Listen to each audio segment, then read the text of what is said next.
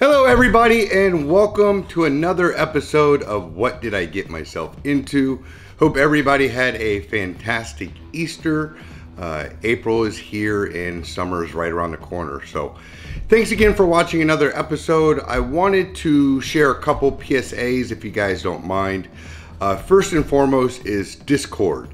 You guys hear me talk about Discord all the time. It's been an amazing resource for me. The community is comprised of puzzle makers, puzzle designers, puzzlers, experienced puzzlers, and newbies just like myself. But it has been an absolute godsend for me. It's just an incredible resource. It's free, but I wanted to just do a small request for any of the current members or anybody that thinks about joining. A lot of people don't know that you can contribute to our Discord channel. And it just helps the channel grow, add new features. It helps the folks like Puzzling Time, AJ Hippo, Selkis. They're a few of the administrators, but they do an amazing job running this channel and just making sure that us, the puzzlers, the members are happy, and we're a pretty picky bunch. So I just wanted to say thank you to Discord, and again, if you guys are members or you think about joining, it's free, but you can contribute and it just helps the channel grow. So I just wanted to say thank you to them. Also, myself, I'm so thankful that all you guys watch. If you don't mind, please like, subscribe to the channel, share with your friends. You'd be surprised how many people you might know of 6 degrees of separation that like puzzles just like yourself. But share the channel, subscribe to it. It just lets YouTube know that people, at least a couple of them, like what I'm doing. So again, thanks for watching. Now, without further ado, I have a very exciting puzzle here. I'm always scouring the internet for new puzzles, looking through Etsy, Facebook, really any avenue that I can go down to find puzzles and learn about puzzle makers. I'm going down that road. Several months ago, I came across a site. It's Metal Puzzles UK, and it's owned by a fellow named Philip Wigfield. And he has 3 puzzles on his site. And I've told Philip this, I was a little bit discouraged because some of the photos weren't that great. I know he's making a lot of improvements now. He's gaining a lot of popularity. But I was a little bit discouraged from him. I was always intrigued. And then I'd say probably a month ago, people on Discord started showing up with these puzzles. They were showing mail calls and they were talking about this puzzle now. And so for people that aren't experienced like myself, that just helped validate it. And then all of a sudden I'm like, okay, now I want it. So I reached out to Philip and I told him, hey, I'd love your puzzle. I want to learn more about it. And it just so happened he came across my channel and said, hey, I love your channel. So I said, listen, if you ever want me to do a video for you, and this is the case for anybody, I'll do a video for anybody. Send me a puzzle. If you need it back, I'll be more than happy to send it back. And Philip is just a stand-up guy. He did a step better. He said, I'll send you a puzzle, and when you're done with it, donate it to the Discord library. And what that is people, I've donated several puzzles myself, but it gives an opportunity for other people who may not be able to buy a puzzle, or if it's sold out, to put their names on a list. And when it's their turn, they get this puzzle and they get to solve it. And when they're done, they send it to the next person. So not only did Philip send me a puzzle that I can solve and play with and share with you guys, when I'm done, it's going to go to the Discord library and go to the next person on the list. This puzzle here, Really excited. It's called Sticky Barrel, and it comes in this beautiful display box. It's got this lined kind of felt material, but this puzzle, it is weighted. It's you definitely know that this is a piece of metal when you get it. What's nice about Phillips puzzles is that they are all handmade. He doesn't use a CNC machine. He hand makes these on a lathe. It starts off with a solid piece of brass, and I believe this part right here is steel. I'm gonna switch this camera here. But it comes in this display box, and this is it. There's a couple screws that hold everything together. I just thought right off the bat when I first held it, the quality is really phenomenal. And to know that he hand makes these on a lathe, it really just shows not only is he a great puzzle maker, but his craftsmanship is pretty superb. The goal on this puzzle is to remove this rod here. There are no external tools needed. There's no magnets, no force. But the goal is to take this out. So we are going to try to solve this. So spoiler alert, if you want to try to get this Sticky Barrel puzzle, again, his Etsy site is Metal Puzzles UK. Stop now. And if you want to watch me try to beat myself up with another puzzle, stick around. All right, so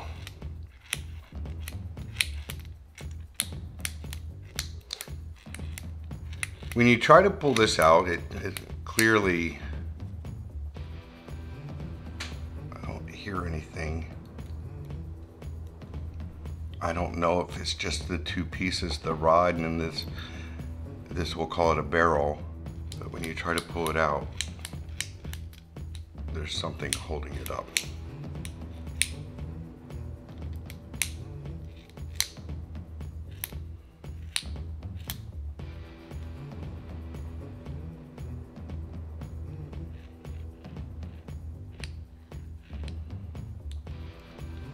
Try spinning it.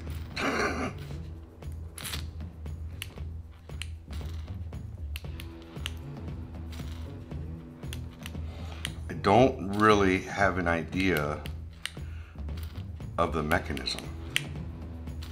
I am always amazed when I see these puzzles.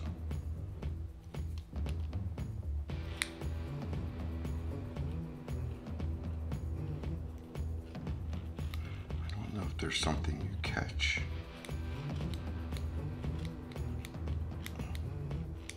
There's got to be something on the end of this, because all there is this hole.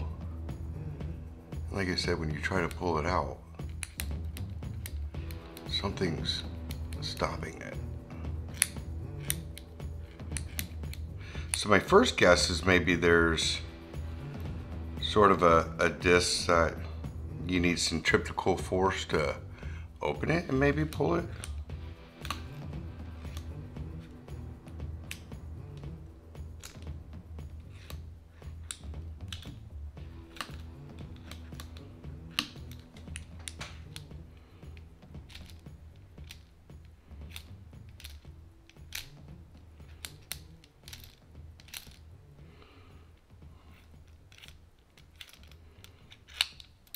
I don't hear anything.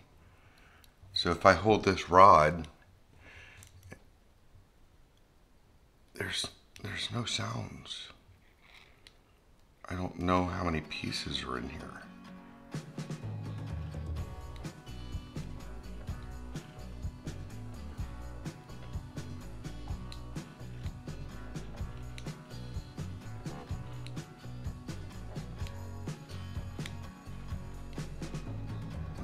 I'm turning this barrel, and I'm trying to turn this as well, just to see if there's something that will catch. I do know inside the puzzle, and I don't know if you can read this, but thank you for purchasing the sticky barrel puzzle. The aim is to remove the stainless steel stick from the barrel. You do not need any external device such as magnets to solve the puzzle. As you can see, there are two small screws at the base, but these are only to be removed and as a very last resort. If you open up the base, please be careful of small parts. Yeah, that's definitely not something I want to do. Each puzzle is handmade, slight machine marks. Other than that, nothing that really helps. Yeah, I don't do well with small parts, so.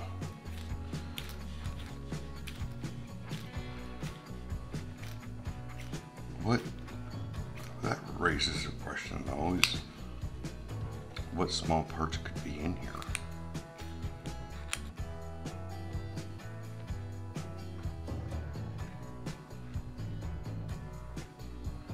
No magnets to solve the puzzle.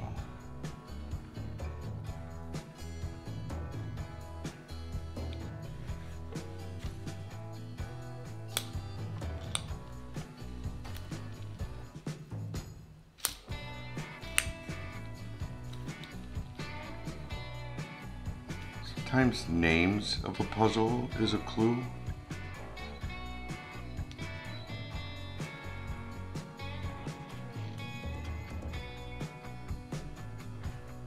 I don't even know where to start.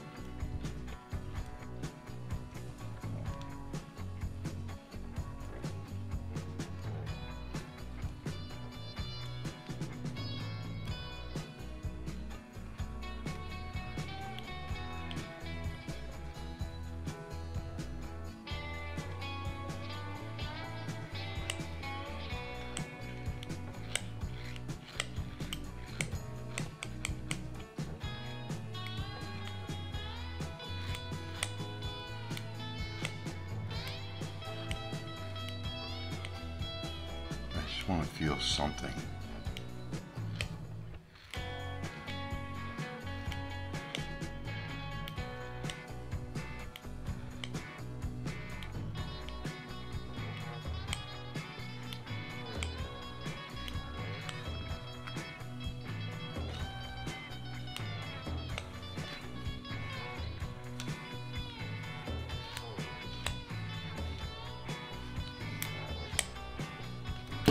That can't be it.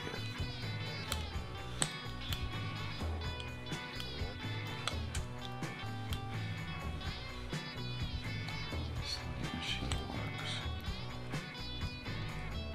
No external device. Keep reading these directions like it's gonna give me something I didn't see before. Oh, Lordy.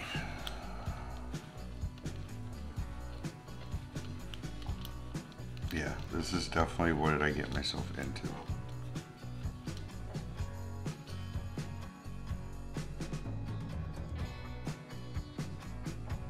I had to take a quick break. So I wrote Phil just to tell him that this is a pretty awesome puzzle and I have hit a brick wall. I did not ask for a hint or a tip, nor did I get one. He just said there's some logic to it. So when he said that, it made me start thinking about some of the puzzles that I solved. And without giving away too much or a spoiler, I thought about Revenge Lock. And there's a part there that I can relate to this. And if you've solved Revenge Lock, you might know what I'm talking about. So I think that has a mechanism, or there's a process that is similar to this. And I just don't know where though. I think there's something inside. I already know there's something connected here. there has to be something that lets this catch. And I don't know if it's a magnet, and I don't really even know the tube orientation. So this may take a while.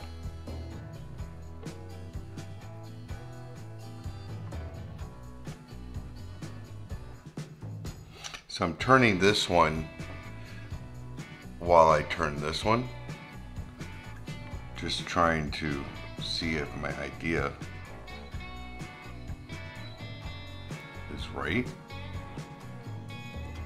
It's just a tedious process to do this. You're shitting.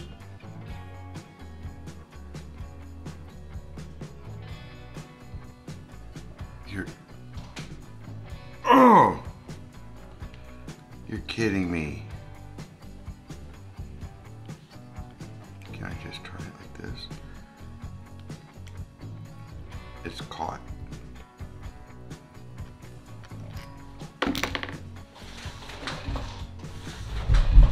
Oh my gosh.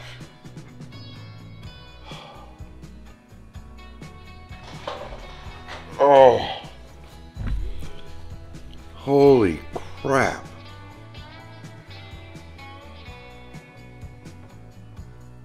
Well, thank you, William. Strybos. Oh. That is clever. Great job, Philip.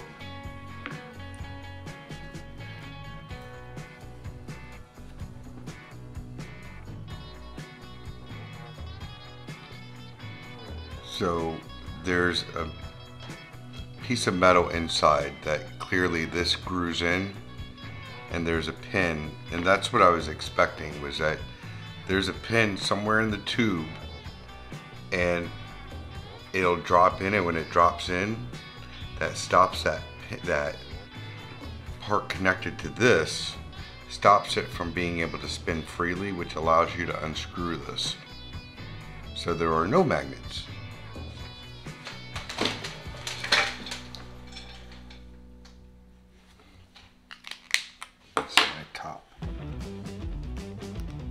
So inside there is a piece of metal that is threaded that allows this rod right here, let me zoom in. So inside there's a mechanism or a piece of metal that's threaded that allows this rod to screw in, and there's a pin in it. And in this brass piece, there's a hole or a notch right there. Nice. So this is our mark for the top. When it gets in there, it allows you to unscrew your rod from the barrel. Don't lose your orientation. So I marked it here. But if you lose your orientation, you got to find that spot again. So simply stick the stick back in.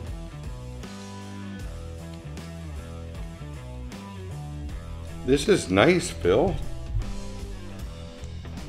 Phil Wickfield, Metal Puzzles UK. Nice. Bam. Sticky Barrel by Phil Wickfield. Yeah, that was a lot of fun. There's a moment where you just, because there's only 3-4 parts on this now. So finding that sweet spot, and I'll tell you, it's that one puzzle, Revenge Lock, really gave me a clue to try, and it worked. So every puzzle you solve, you just get more experience. So and then you can apply it somewhere else. But thanks for watching. What did I get myself into? This is Sticky Barrel by Phil Wickfield. Metal Puzzles UK. He's got 3 puzzles. They're all pretty awesome. I hope to try all of them. But thanks for watching what I get myself into. Please like, subscribe, share, and check out Discord. Thanks a lot. Bye.